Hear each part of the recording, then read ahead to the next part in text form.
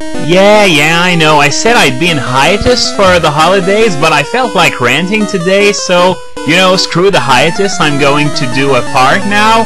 And since this area doesn't lend itself well to LP commentary, well, why not? So what I'm going to talk about today is the Speed Gamers Pokémon Marathon. You might have heard of it, you might have not, but I'm here to tell you everything that happened. Well, not everything, since I missed huge chunks of it.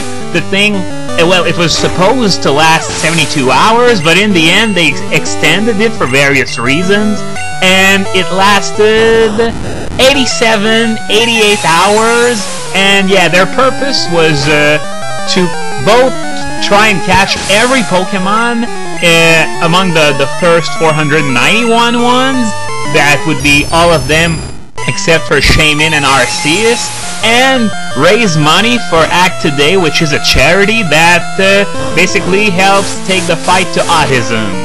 Now, did they succeed or not? Well, they did not catch every Pokemon, unfortunately. They caught, I think it was 428, maybe 430. I heard a few different numbers, but I think it was 428. And yet there were several Pokemon that they didn't even make attempts at capturing. I'm thinking of Feebas and Milotic.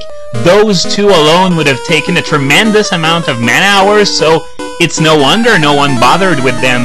But they did succeed in collecting the $5,000 that was their target. In fact, they collected almost $6,000 for Act Today.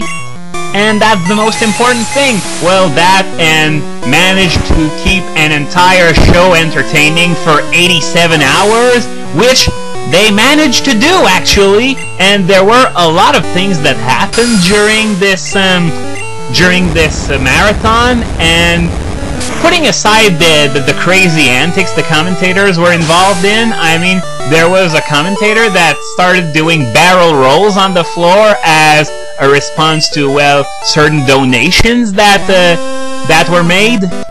But as for the games themselves, there was a lot of crazy stuff going on, and it was enhanced by the equally crazy chat room, which, well, it was unbelievably fast. There were messages that wouldn't even stay a whole second on the screen. It was that fast, but you could still get a pretty good idea of what was going on if you just skimmed through a few messages, since a lot of them were saying the same thing. But where do I begin? Might as well begin by telling you that I'm going to the 9th floor to unlock that rest area. And yeah, there's a trainer. No, I don't have to fight it. I was sure I had to fight that trainer in order to get there, but whatever. Where do I begin? Oh yeah, the Wingull, of course, the Wingull. Yeah, there was a level 6 Wingull who was most likely... Hey! How did I get in there the first time? I don't get it. I got in, didn't have to fight that guy, and now I'm getting out and I have to fight him? And as for the Rocket Brothers, I think that was some sort of lame attempt by Game Freak at making this thing interesting, because, well, you could think, hey, maybe if I beat all 4 of them I'll get something. No, you get nothing. Nothing but the satisfaction of beating 4 brothers all at once. Oh yeah. So yeah, that level 6 Wingull, which was likely used as an HM slave, well, the thing is, the guy who played Ruby was fighting Groudon, and his other 5 Pokemon got wiped out, so it was up to that Wingull to save the day, and of course it was only one chance to capture the Groudon, so the guy had to make it count, and he chucks the Ultra Ball, and Groudon stays in. So the chat room goes absolutely berserk. Yay, Wingull! Wingull! Wingull! And of course, as you can't spell Wingull without win, there were a lot of puns made, but yeah, Wingull also played a major part in Rayquaza's capture. Well, apparently the proper way to pronounce it is Rayquaza, but I've pronounced it Rayquaza for years, and even those guys pronounced it Rayquaza, so whatever. As far as I'm concerned, it's Rayquaza.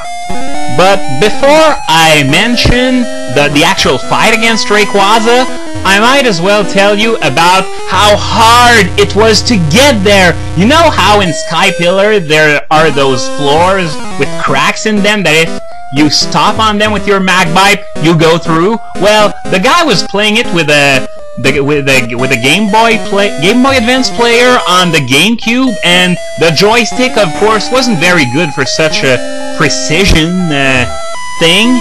So yeah, he also tried with the D-pad, but we all know how absolutely ass the D-pad of the GameCube is, so he just couldn't get up. It took 3 hours just to get up to Rayquaza, and it took 3 other hours on top of that to actually capture the damn thing. Now where the Wingull comes in was that Rayquaza kept suiciding because of outrage-induced confusion. So, and several times this happened, it was the Wingull that was up against Rayquaza, so every time the Rayquaza committed suicide, well, you could imagine that the crowd in the chat room went even more berserk with each time that Wingull technically got the kill on Rayquaza.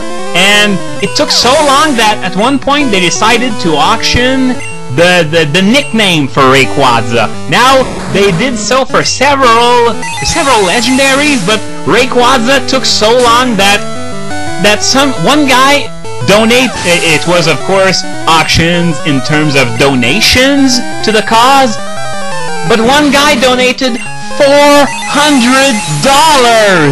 in order to get the Rayquaza nicknamed after him. The guy's name was Chehansen. How could I forget that name? They said it so many times. That Chehansen guy was pretty much the star of the show, even though he was just some guy on the chat room, technically.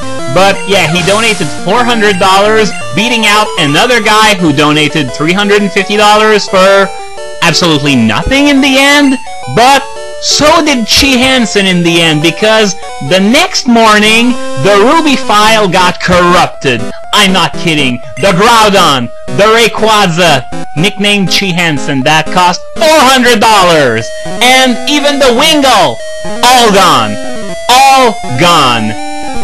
Now, I think the Ruby guy got every version exclusive, and as well as the one-offs they were assigned, like Cradily and Armaldo, for example. So it wasn't as big a deal as it could have been, but it still hindered the things a bit, and that's one of the reasons why they decided to extend the marathon further.